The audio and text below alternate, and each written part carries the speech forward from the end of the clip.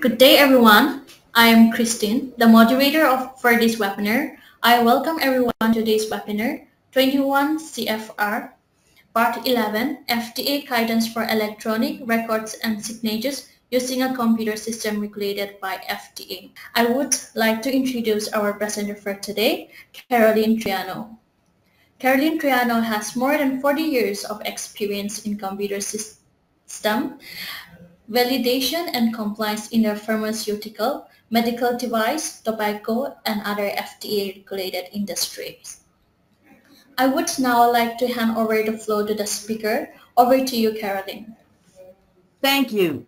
Hello, everyone. I'm Caroline Troiano, and we're going to be talking about 21 CFR Part 11, the guidance from FDA for using electronic records and signatures with FDA-regulated systems. Thanks for joining.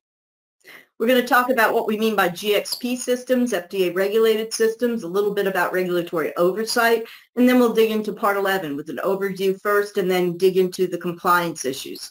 We'll also cover data integrity because 21 CFR Part 11 and data integrity guidance from FDA are very similar, or at least there are some overlap areas.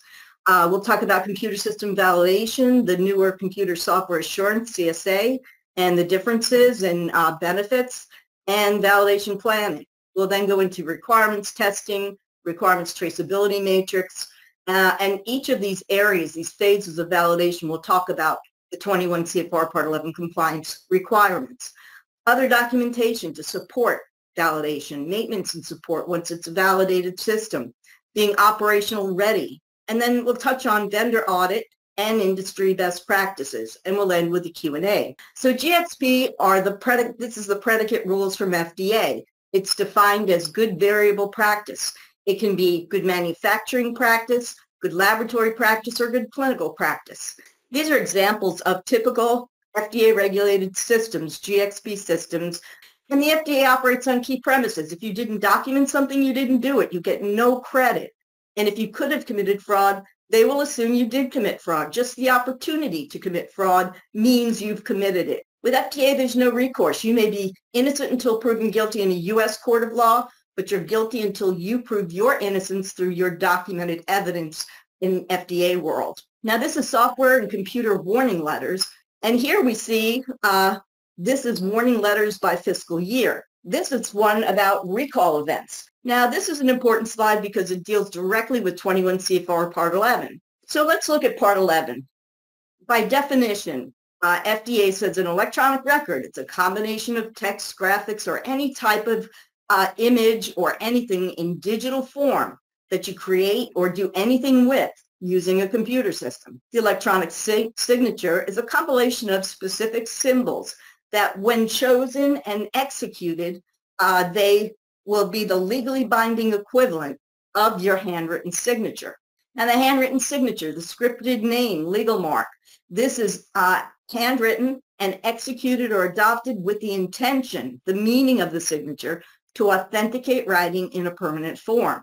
Just like the handwritten signature, the digital signature or electronic signature has to also include the identity of the signer authenticated against their credentials, and also the integrity of data verified. So Part 11 is a law, and it defines, you have to, as an organization, define the criteria under which your electronic records and signatures are considered to be accurate, secure, authentic, trustworthy, reliable, confidential, and this can be summed up very succinctly. Now, the guidance for electronic records and signatures was issued in 1997. So in 2003, the FDA came out with the scope and application guidance, and it all comes down to them not knowing what to do. Well, they knew what to do. They didn't know how to do it and how far they should go. And that flexibility of interpretation, that led companies to back off for quite some time. So determine in advance as well whether you're going to rely on an electronic record or a paper record to make a decision or to perform regulated activities. So the features of your system, the other assurances. So the audit trail, you know who did what action and when. And again, you have to show your evidence to FDA. Now the date and time stamp, again, has to be synced up with International's Meridian Time, GMT. Now identity management and assigned roles. Now, segregation of duties. Users have to clearly define separate roles for actions that they take on a record. With security, if you are transferring it over the internet, you want to use a firewall and encrypt it. Never allow a system to automatically enter default data if you bypass a field. Now, backup is important. You have a full backup and recovery system because you want to protect it against data loss. And if you're making copies, you want to produce them contemporaneously with the actual data entry. Change control is very important for computer systems and validation. Training everybody who's involved with using the system, supporting it in a validated state, or doing validation work. They all have to be trained accordingly. FDA inspection and audit. So every record is subject to inspection based on predicate rules. The copying has to preserve the content and meaning of the record. Now, there are many standard operating procedures that are related to validation. There are 3 key SOPs for Part 11 compliance: system administration and configuration, user administration and management, and document control. Now, system administration and configuration is where you define the system configuration, the settings to set up the system, security administration, none of the functional areas, but the system configuration. User administration and management means creating user accounts or account types. So some questions during inspection under formal change control. Now, the areas most risk during inspection are security and access, lax practices, the testing and validation, not validating systems at all or doing an insufficient job of it. Training and expertise with documentation, not doing a risk-based approach, no risk assessment. Here we see a 380% increase from 2010-2012 from that period to the 2013 to 15 period. So what's data integrity? Complete, consistent, accurate data. It's many more things than that. Attributable, legible, contemporaneous, original or true copy, and accurate. Those are the components for Alcoa. That you're meeting that requirement, or that requirement is meeting the acceptance criteria.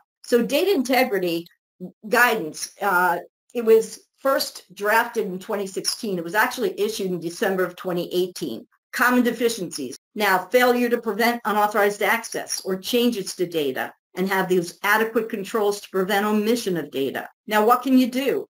Ask the questions. Is the software and hardware suitable to perform the task? You should find that out during validation. Now, the guidance for validation came out in 1983, 41 years ago. So validation applies to records in electronic form, created or modified or done anything with based on agency regulations.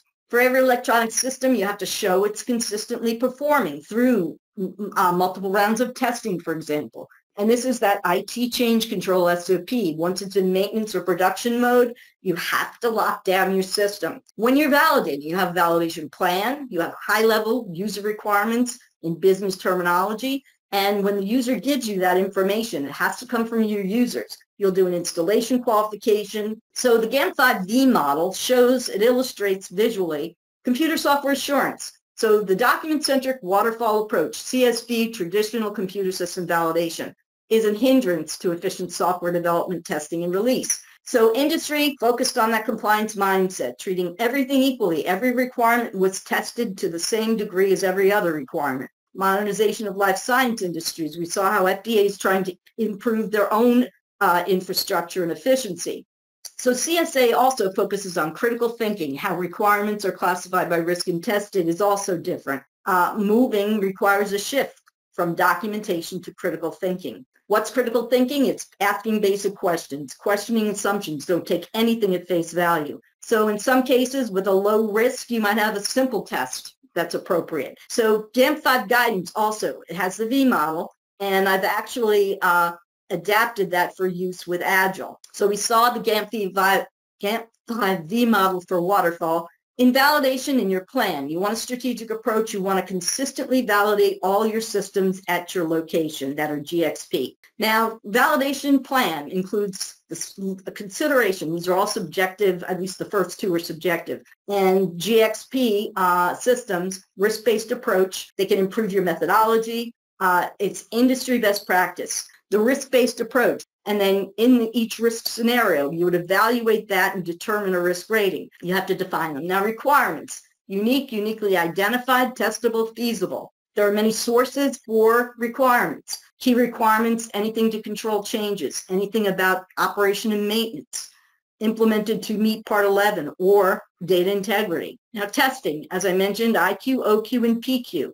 And these are all phases of the testing that you will do in validation. PQ has to be done by subject matter experts. When you test, if there's a defect or deficiency noted, you have to follow up, investigate root cause, remediate, retest. There are RTM, as I mentioned, your summary report, your validation summary report. Here's your GXP system inventory. There should be training, and you want to make sure people are trained sufficiently in how to use the system. Now, industry best practices, somebody who has results approved online, but make a decision from paper, and they never looked at verifying the paper against the original. No training deficiencies. System of record and data of record have to be clear for making decisions. Inventory of GXP systems, more robust testing where higher risk. Positive and negative scenarios, archive, backup, restore procedures, and these have to be tested during validation. For Part 11 and for data integrity, make sure you do test those requirements. Thank you, Carolyn. That does conclude the session for today. Thank you everyone for participating. You may all disconnect now. Have a great day ahead. Thank you, everyone. Appreciate it. Have a great day.